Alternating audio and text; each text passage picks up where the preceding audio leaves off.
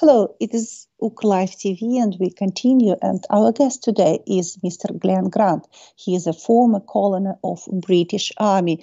Mr. Grant, thank you very much for your kind invitation for interview. Thank you. Thank you. Mr. Grant, during your last interview, you said that winter is the opportunity for Ukraine to break Russian army.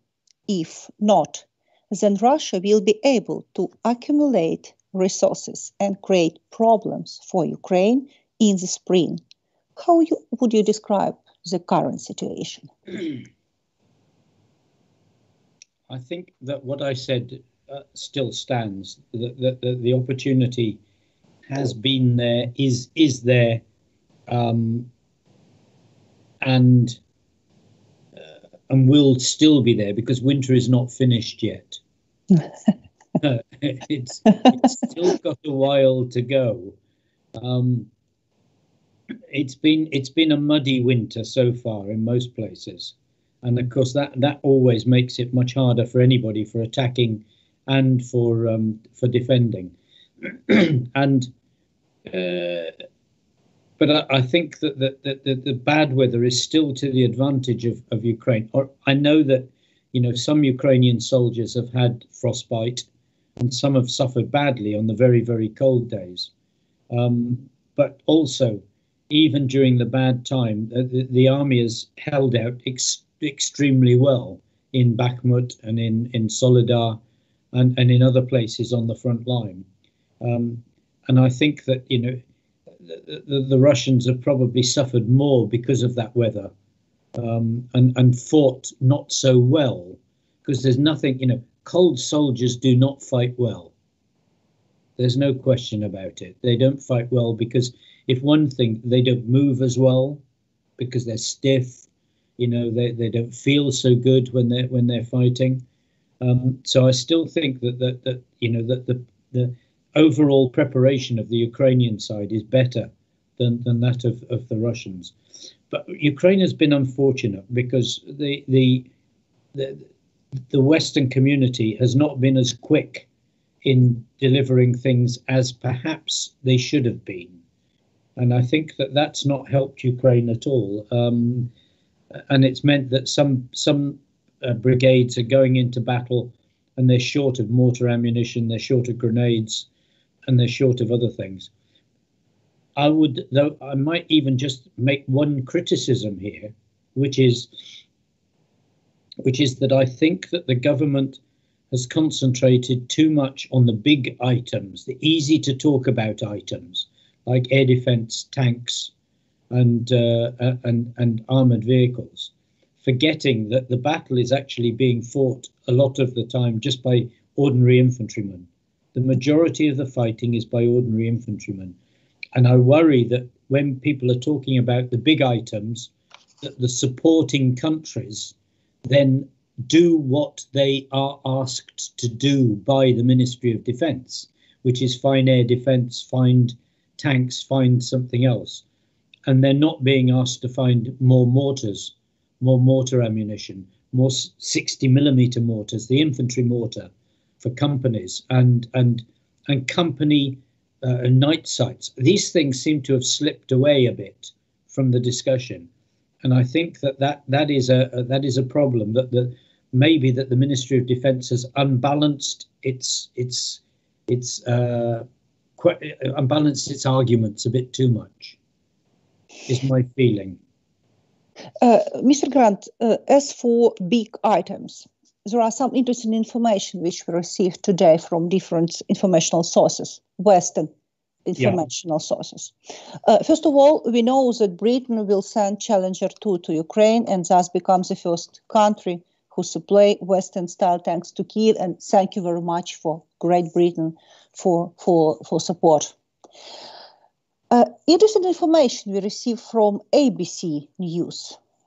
12 countries agreed to supply Ukraine with around 100 Leopard 2 tanks if the German government gives its consent, according to a senior Ukrainian official who spoke exclusively to ABC News.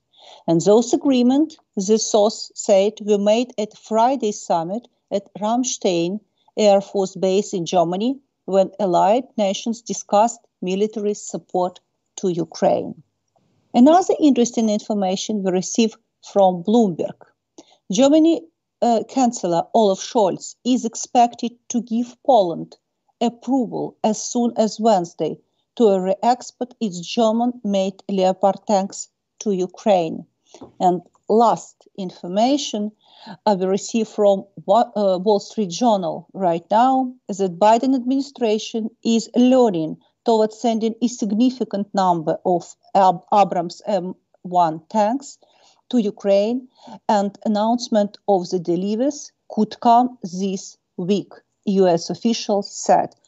It looks like Ukraine is closer to getting Western-style tanks, and how it could change the situation on the battlefield if we speak about big items.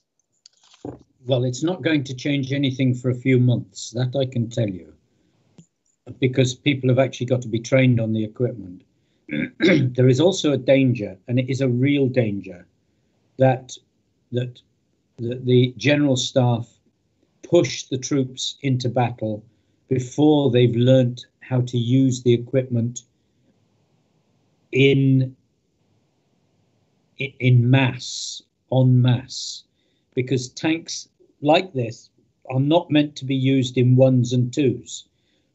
They are meant to be used in 10s and 20s and 30s, because that is how you break the enemy. And so, you know, yes, 14 Challenger tank is what you use to break through the enemy line somewhere. And then you drive through with Leopard, which probably drive a bit better. You drive through with the French light tanks. But you have to learn how to use those tanks as a group, as a team, not as individuals. And at the moment, there's very little team training that is actually going on. In the West, we call it collective training. And we learn to fight. We learn to fight in the West as brigades and battalions, not as companies and battalions. So we actually use the whole brigade and learn how to fight the brigade together. And that means you need to practice that. And the worst that you can do, the least you should do with these new equipments is learn to fight them as a battalion, not as a company, not as a platoon, not as a 3-platoon tank, but at least 10 or 15 tanks together in one place, because that is when you beat the enemy, when you just overwhelm him with power. So, you know, and I just hope that, as I say, the general staff don't move too quickly, that they have enough confidence to hold the battlefield where it is until the troops are ready to fight in a proper fashion. It is understandable that Russia is prepared for an offense. Ukraine is prepared, we hope, and we believe, for counter offense. What scenarios are possible in that situation? What do you think? How events could go? I think you have to be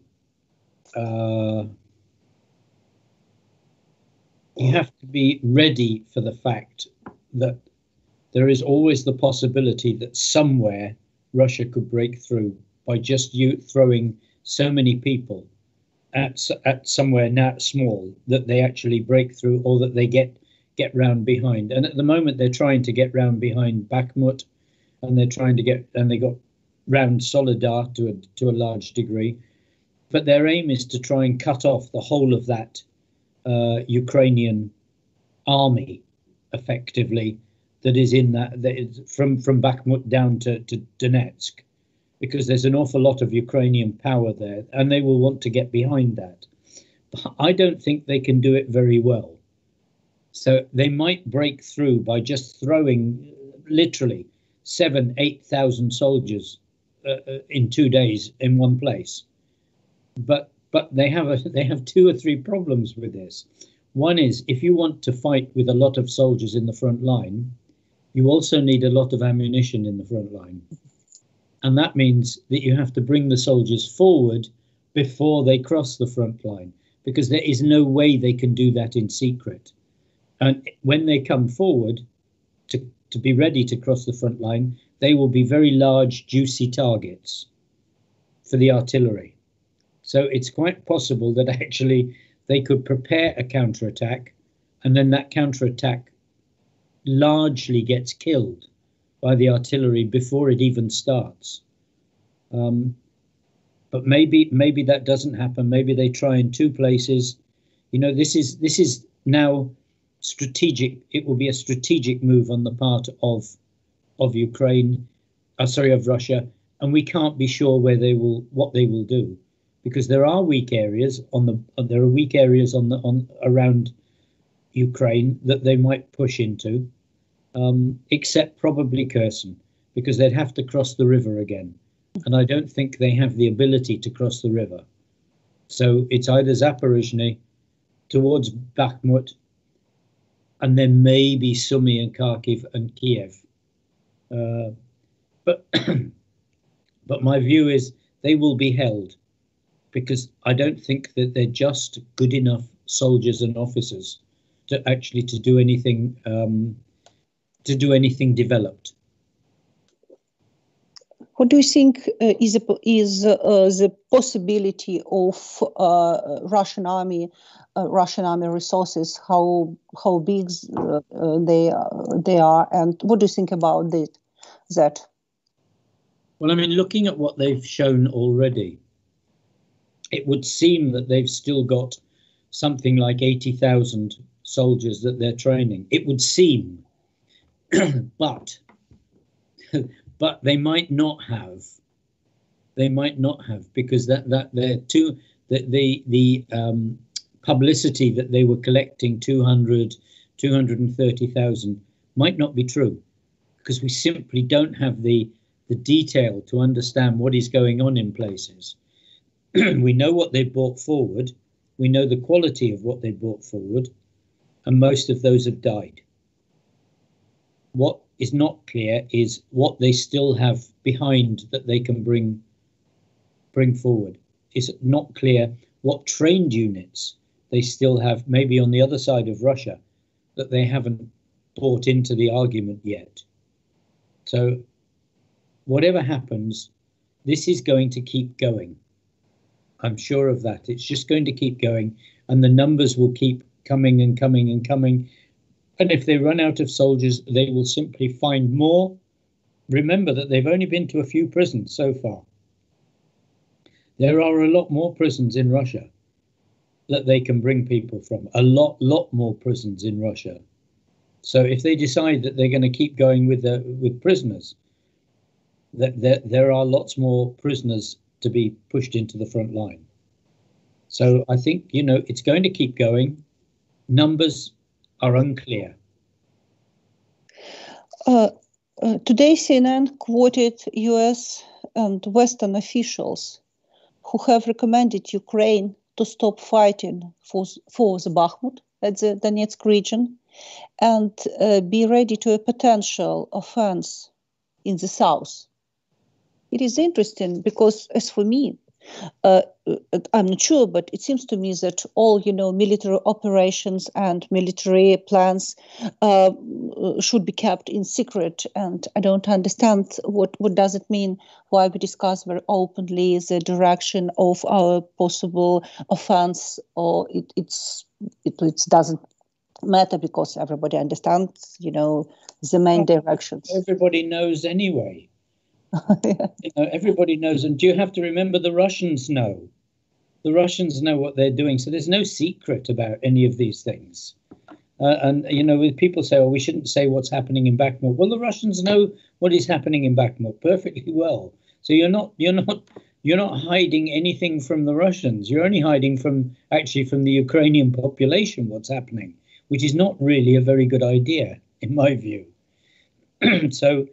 And if the Americans think that the attack is going to come from the south, that is interesting, because a lot of those soldiers have been sitting in trenches for a long time. They've been preparing defensive positions, and troops that have been doing that are not good at suddenly becoming attacking troops. So maybe they can attack in small areas, like attacking a village, but they certainly will not have the ability to do a big counterattack. They would need they would need one of their more experienced frontline army units from before the war, before the big war, to do something like that. Someone that's actually been trained in it, because most of the current soldiers are pretty untrained.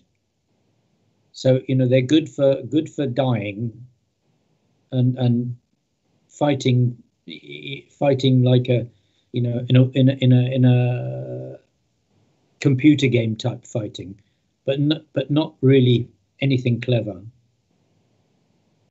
Mr. Grant, do you think that Russia changes the strategy of the war because of Gerasimov, or many other reasons?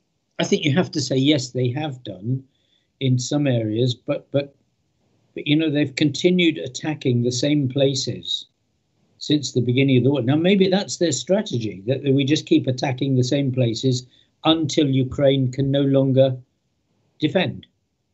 And that is a perfectly acceptable strategy for a country like Russia that's got lots of people and lots of ammunition, artillery ammunition. But they're not winning with it at the moment.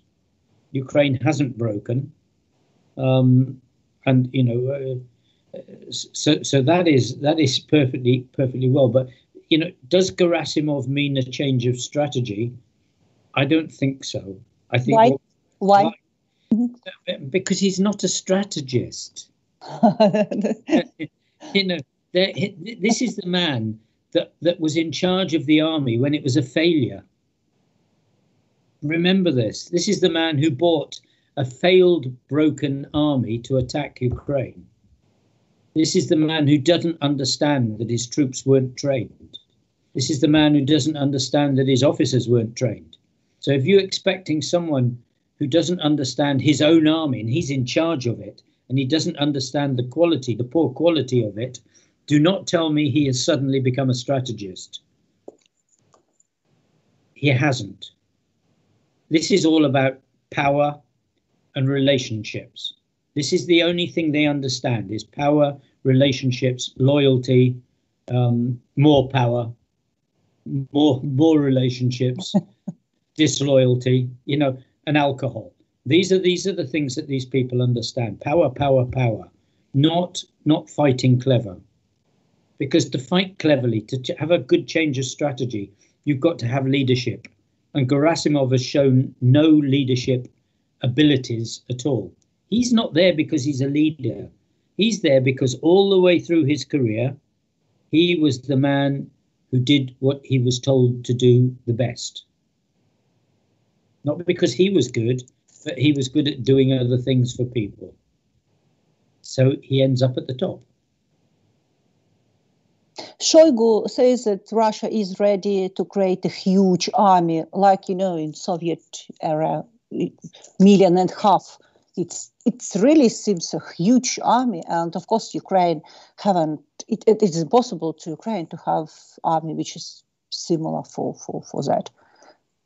What does it mean for you? And this huge army, Soviet style, Soviet period, is it possible for Russia to create such army? If they want to, well, I don't think so, no. And I tell you, there's several reasons. One is that they've not got enough good people around to make it. It takes 20 years to make a lieutenant colonel that's actually competent. It takes 25 years to make a brigade commander that's competent. So they're not in a hurry. They've lost lots of them. They've lost lots of the ones who were forward and fighting. So a lot of those who stay behind, they're just loyal, loyal tick boxers. Those people can't make an army. That's one reason. The second reason is at the moment they don't have enough equipment They don't have enough of anything to actually to equip the army. You know, they can make some units with night sights and everything else, but you know, when you reach the stage where you're buying equipment from North Korea and Iran, it tells you that, you know, we're a bit short. We haven't actually got what we need.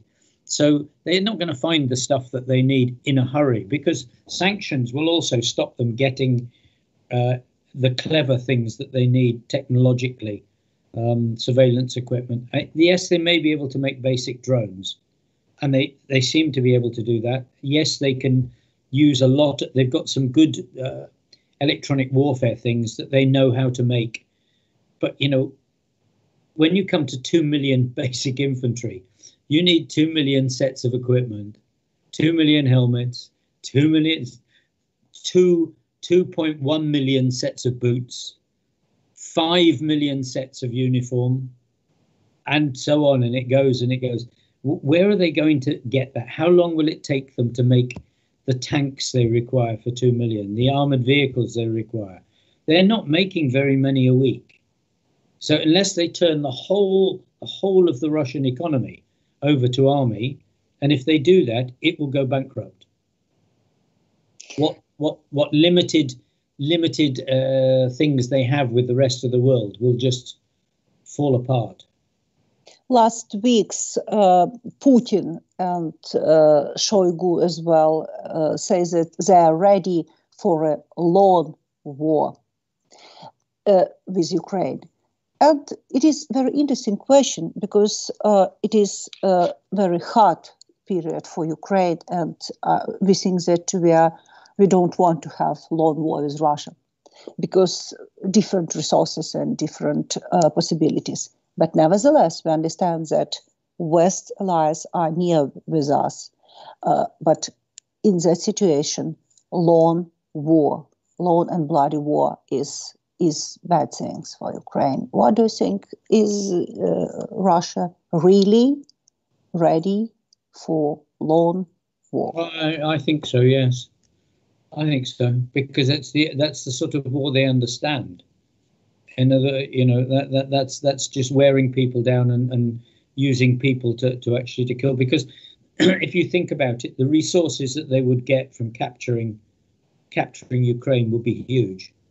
Not just the industry, but the people, the everything, the resources that make up Ukraine at the moment. So Putin can, in his mind, he can afford to lose another 2 million people. Because he's got that Soviet brain where they don't count, they're not important. So we lose 2 million and we gain 30, is what he's thinking. You know, we lose some industry and we gain all the other industry and maybe Western equipment and Western technology and Western everything else. So for him, going for a long war and actually trying to exhaust Ukraine and exhaust the West, exhaust the support from the West, exhaust the support from America, both of which he probably believes will be exhausted, because he looks at Germany and he looks at Scholz and he thinks, yeah, okay, some of them are not as strong as perhaps they need to be, and he looks at Hungary and he thinks, okay, there's 2 of them, and then, you know, India down underneath me, they're not joining in. So he's got encouragement, you could say, for doing this, for trying to break the West, break the European Union, break the relationships in NATO, and then take Ukraine. That is how his brain will be working, I'm sure. Yeah, you're right. A long war would not be good for Ukraine. And one of the reasons is that Ukraine has not even thought about preparing itself for a long war. Ukraine is still thinking about next week and the week afterwards. The government is not at all prepared for fighting a serious war against Russia. It's still dreaming.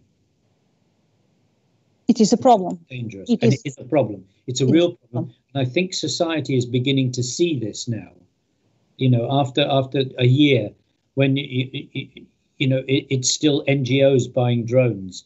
It's still some volunteers taking food to the front line, and taking all the batteries and the plastic and all the things that should actually come from the defense ministry. which are being bought by civilians. And now a lot of people are asking questions about this, and they should ask questions about it.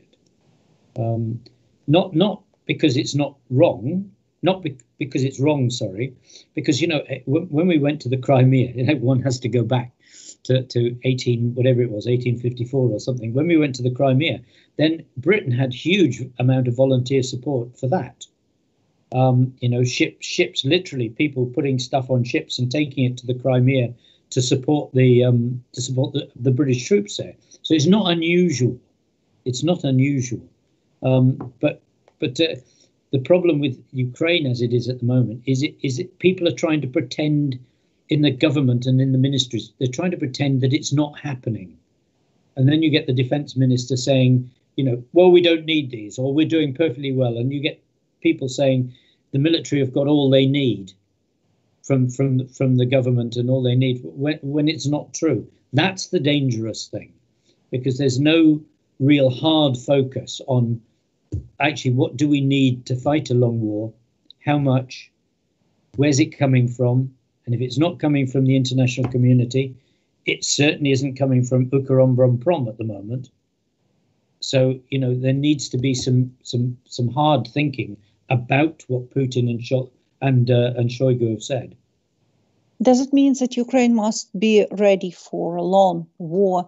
And when I say be ready, it means that it is very complicated for Ukrainians to understand and to rethink the understanding of this war, like a long war. Yeah, I think so. I mean, I think Ukraine needs to prepare itself for 3, maybe 4 years more of this. You mean such a type of war, you know, very active, bloody, and such. Yeah, maybe it goes to stalemate periods, but Russia is not going to stop going forward. You've seen they're all the time attack. They will keep doing that. Defend here, attack somewhere else. They will keep going. If they're going to have a long war, if they're mentally ready for a long war and they are preparing, then it will be a long war. And Ukraine has to be prepared for it. People have to be prepared for it. And the country has to prepare for it properly, economically, militarily, socially, all these things. Just the same way that, you know, Britain had to in the Second World War. And actually, you know, prepare itself and build factories and make ammunition and train hundreds and hundreds of people to be ready to fight. Sorry. Well, that's me. If we say about long war, and if we speak about support of our Western partners, how long this support could continue? Is it? Do you think that you know, our Western partners will support us as long as possible?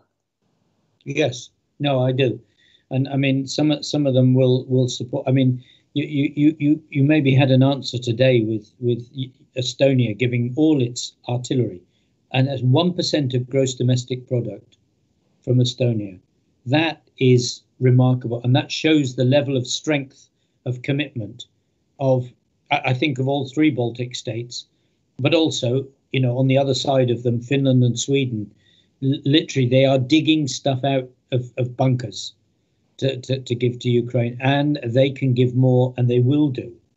A part of the problem is not the willingness to give stuff. Part of the problem is actually the time it takes to get it, to move it, to check it, because they don't want to bring over 6 guns that are dead. You know, that they would very quickly lose their international name if these people started giving things that didn't work. So there's a lot of work to be done with some of the older stores and the older equipment. But, you know, there will be a time when the equipment starts to get less. And Ukraine has to be prepared for that by actually starting to produce its own equipment. And you saw, I think you probably read the comment by Dr. Kaba in America this week, No. Just say, no, you didn't. Well, I mean, he's basically saying that, it's all right, people complaining about not getting equipment, but there is a degree of fault on the side of Ukraine as well, for not having, since 2014, for not having done anything. And then some people are complaining about the Budapest Memorandum and everything else, saying, well, we signed this, America did this. Those arguments are all foolish, because they do not help the army with equipment. The only thing that helps the army with equipment is business. Business, business, business. The only people who can make weapons, business. The only people who can make ammunition, business. And Ukraine has not grasped that Ukrombronprom is not a business. It's a government bureaucratic organization made up of other government bureaucratic organizations. They are not business minded. They are not business shaped. They're just not designed for doing what Ukraine needs. So there needs to be a change. There is an expression which is, when you're riding a dead horse, it's time to get off and find another one. And I'm afraid that's how I think about, Ukrombronprom. It's time for Ukraine to find another system and another way of working, using Ukrainian business to provide things, and Ukrainian businessmen to deliver new equipment, not through a government organization. As I understand, right? Sorry? Yeah, no, I was going to say, otherwise, if you don't start now, and it is a long war, you'll run out of time and run out of equipment. As I understand, it is impossible for Ukraine to win the war without our own production of weapons. And this production must be, must start yesterday, for example. Not just tomorrow, just yesterday. I think so. I mean, I'm not saying necessarily that it's got to be, guns and tanks, but there are lots of things that Ukraine should be looking at, making the things it can make. And it can make ammunition, it can make mortars, it can make, it can make small mortars, it can make grenades, all sorts of things that are quite relatively easy to make, and for which already the plans exist in other companies around the world. So you may not buy the equipment, but you can buy the plan. You can start the machinery being made by someone. I mean, one of the German companies was talking about making, I think it's German, was talking about making ammunition, and they were saying something like, 12 or 13 weeks until they start making it. Well, people can do this in business. It's governments that can't do it, because civil servants are not designed for fast working. They are not selected for fast working. People don't go into the civil service.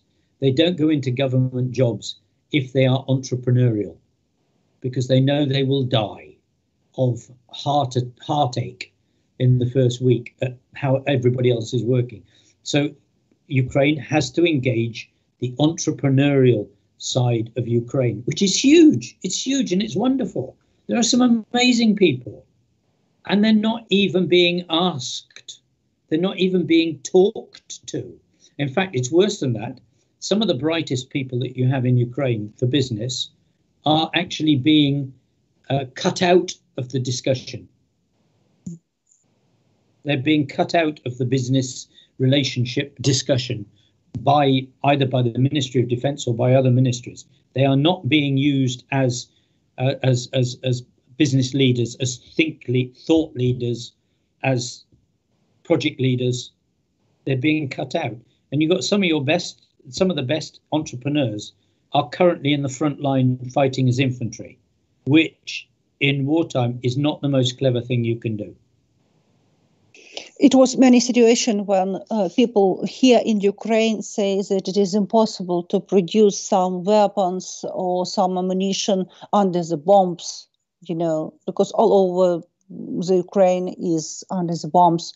And no, sorry, it's not. No, it's not.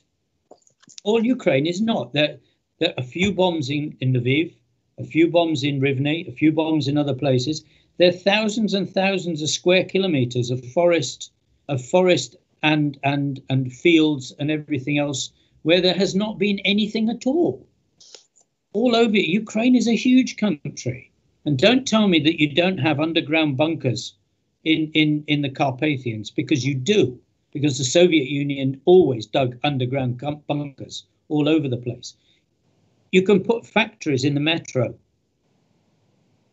Yeah, half the metro station, close one end of the station, and the other half of the station, turn it into a factory for ammunition. It doesn't take much imagination to do things like that. Just a little bit of thinking and political will. Political will, in other words, political decision making, and then that we must do this. Who and what can stop Putin? Oh, I think it will only be Ukraine beating the Russian population, which will then beat Putin.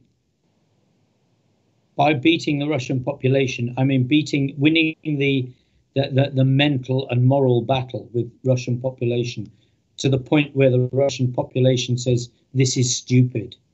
What we're doing is stupid. They're not there yet, which in some ways is why a long war might be advantageous to Ukraine if it keeps fighting well, because at some stage there must be a realization of people that this is not very sensible. But I say that, but the Russians are so stupid, they might go the other way. They might just we must all die for the glory of Russia. And if you're doing that, then that is a very, very difficult thing to beat. Then the only people, it won't be the population in Russia, it will be the oligarchs and the people around Putin whose children are in Venice, and they're in Vienna, and they're in, on the Mediterranean coast. And then those people might start saying, my life is now so shitty. I don't see my wife and children. It's time we stopped this. That's a possibility. That is a real possibility. So it could be them that stop Putin. It means that change inside of Russia is quite important. Yes, I think so. Do you think that Putin could spread the escalation to neighboring countries? For example, Baltic countries or other countries? I think he's got to avoid NATO, and I think he knows that. The last thing he wants is American air power coming over the top of him. But if I was Georgia, I would worry. Georgia? Yeah, I would worry. Why? You think that Southern Caucasus is... First of all, it's not in NATO. Secondly, there are already thousands of young Russian men in Georgia at the moment. Thirdly, because the current government is pro-Russian, the army has been neglected the last few years. And the better officers are no longer in the army because it's pro-Russian. So they've been doing the same as they were doing effectively to Ukraine, which is trying to destroy the system from within. So I would worry if I was Georgian. I'm not sure. I think I would also worry if I was Armenian as well, because they've not been supporting Armenia, though they've got a pact. They've got a pact, but they've not been supporting Armenia. So you could call it a quick win. Both Georgia and Armenia would be quick wins for them to show how good we are and how strong we are. And in neither case does it affect the NATO equation. I don't think they'll try Finland and Sweden, possibly because they know they'll get a punch in the face. I mean, the air forces of both countries are definitely both stronger than the Russian Air Force. You mean Finland and Sweden? Yeah, Finland and Sweden. Oh, I mean, the Finnish Air Force is awesome, and in very, very good condition, very good quality, and high quality pilots, and high quality missiles and weapons from America. So they're not a, you know, they're not a joke force. They are fully operational, and the Finnish army is preparing itself hard at the moment, including a lot of reservist training and everything else. So Russia won't want to go that way because it could be embarrassed a second time. You know, there will be no 3-day, there'll be no 3-day war to get Helsinki. That's for sure. So you know, it's if he expands it, he's in trouble in another way, which means he's spreading his forces even more. And at the moment, I think he's trying to bring forces back from, you know, to bring things back into Russia to use in Ukraine from Syria and places. Do you think that purpose of Putin's purpose in Ukraine changed, or he still believes that he could come and take Kyiv or something else? I don't know.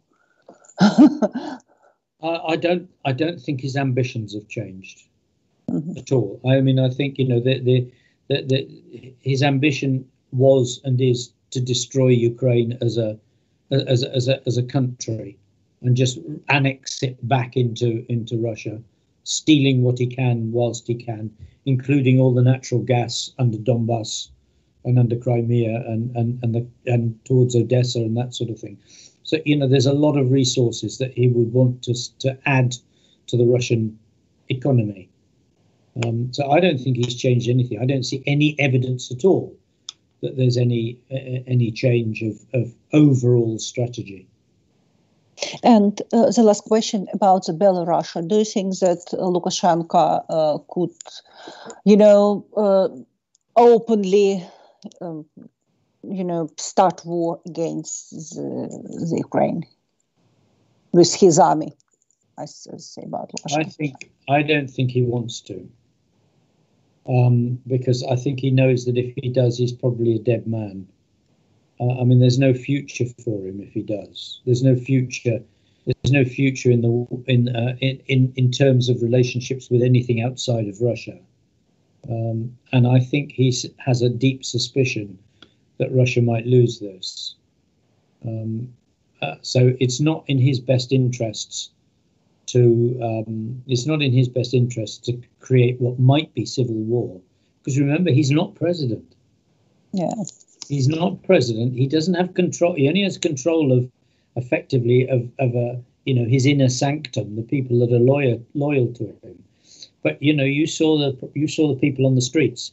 There are a lot of people who are not loyal to him, and I'm sure he knows that quite a few of those include our soldiers, and maybe some police, and maybe some others. So, you know, it will be a huge risk for him if he does do this, an even bigger risk if he does it and loses, because he must be bright enough to see that NATO is on the other side, and that, you know, and that his country is surrounded by NATO in effect, whereas Russia isn't. You know, Russia talks about it, but Belarus has got 3 Baltic states down one side, and Poland, and then Ukraine around the other side. So he's sticking out. Don't believe any stories you hear about, you know, they're going to be able to take the Suwalki Gap to Kaliningrad, because there aren't enough soldiers to do it. It's a huge area, and there are not enough soldiers. They just couldn't do it. So, you know, things like that, of these grand plans for the Belarusians to storm across to Kaliningrad, they've not got a chance. They get eaten alive by the American brigade there before they've got halfway across. Please, the last question. What are your expectations about the potential offense of Russia and offense of Ukraine? The potential offense. Offense, yeah. I think we're going to see more of what we're seeing. I think they'll just, because I just don't see the quality of of strategic thinking in what they're doing. I think this is like, that was that expression that, when you've got a hammer, everything looks like a nail. And I think that they're a bit like that, it's just hammer away at the same things. Maybe they've been keeping something secret that we haven't seen, but I don't think so. The American intelligence is quite sharp at these things, and they would have picked it up by now. Maybe they can pick up that there's a possibility of an attack somewhere, but Ukraine has still got some really, really good brigades and some really good soldiers, even if they are a bit weakened in some cases. So I think that, it will be more of the same. We only just must not run out of infantry equipment and ammunition, because that's the thing that's going to make the difference. It's important. Mr. Grant, thank you very much. Thank you for your interview. Thank you. No, thank you. I enjoyed it. Thank you very much. Thank you. Glen Grant was our guest, and we're proud of that. Thank you very much, and stay with Ukr Live TV. See you later. Bye-bye.